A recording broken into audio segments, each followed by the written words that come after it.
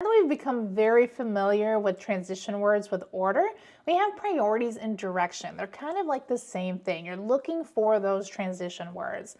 So you're going to be provided with a list with bullets or a numbered priority. So you're going to look for words like first, second, third, fourth, or you can even be looking for things like first, additionally, next, and finally. So let's take a look at our example. I have highlighted those words for you. As a nursing student, Sarah has developed a structured approach to manage her study sessions effectively. First, there's our first word. She reviews her lecture notes to reinforce the material covered in class. Next, there's our second one.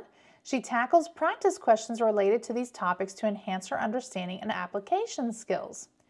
Additionally, there's our third one. Sarah allocates time to participate in study groups where she discusses complex concepts with her peers. Finally, there's our last one. She indicates the last part of her study session by reviewing difficult topics, ensuring the comprehensive grasp of materials before her exams.